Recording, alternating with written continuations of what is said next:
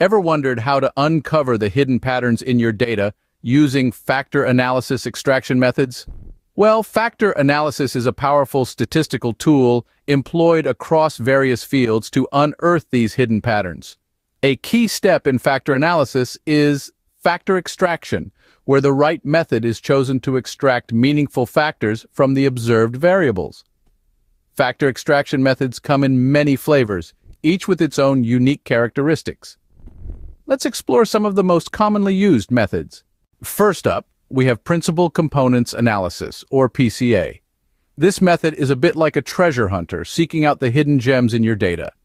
It creates uncorrelated linear combinations of observed variables. The first component it finds captures the maximum variance, like the biggest gem in the treasure chest.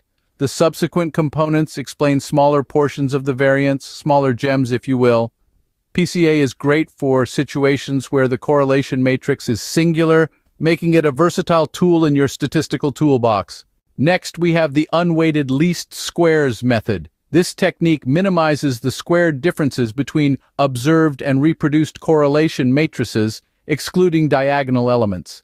It's a good choice when you want to focus on the overall pattern of correlations rather than individual data points. Moving on, the Generalized Least-Squares Method also aims to minimize square differences, but it adds a twist.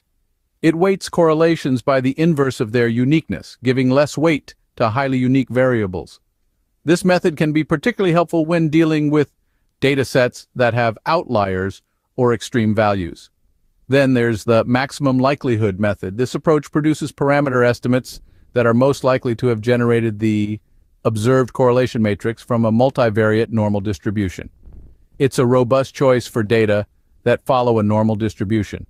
Finally, let's talk about principal axis factoring. This method extracts factors from the original correlation matrix using squared multiple correlation coefficients as initial estimates of communalities. It's a versatile option that can handle a variety of data structures. Each of these methods has its own unique approach to factor extraction, making them useful for different situations. The alpha method aims to maximize the alpha reliability of factors. It's a unique approach, treating variables not as fixed, but as a sample drawn from a universe of potential variables. The goal, to extract factors that maximize the overall reliability. Now, let's talk about image factoring. This method, developed by Gutmann, takes a different route altogether. It defines the common part of a variable as its linear regression on the remaining variables, not as a function of hypothetical factors. While these methods might not be as commonly used, they offer unique perspectives on factor extraction. Now, let's talk about some debates and recommendations regarding these methods. Principal components analysis and principal axis factoring often take the spotlight in factor analysis. However, the choice between them is not clear-cut and largely depends on the nature of your data and research objectives. It's recommended to test multiple methods and compare the results for robustness. Remember, each method has its unique strengths and weaknesses. No matter the method, the goal remains the same: to uncover the hidden patterns in your data.